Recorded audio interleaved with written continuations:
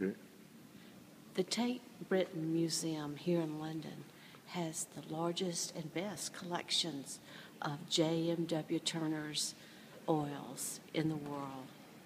J.M.W. Turner was a child prodigy. He started painting at 15, and he has 2,000 paintings. Fabulous, wonderful works.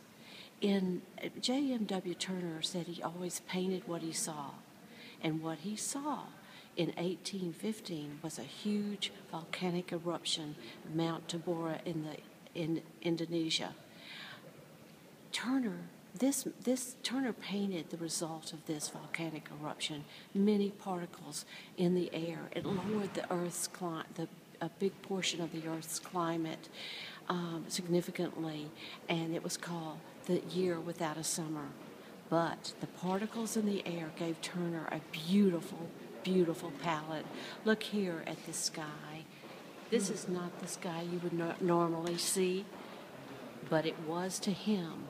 The particles reflected light, much more light than usual, golden light. Yes, Turner painted what he saw.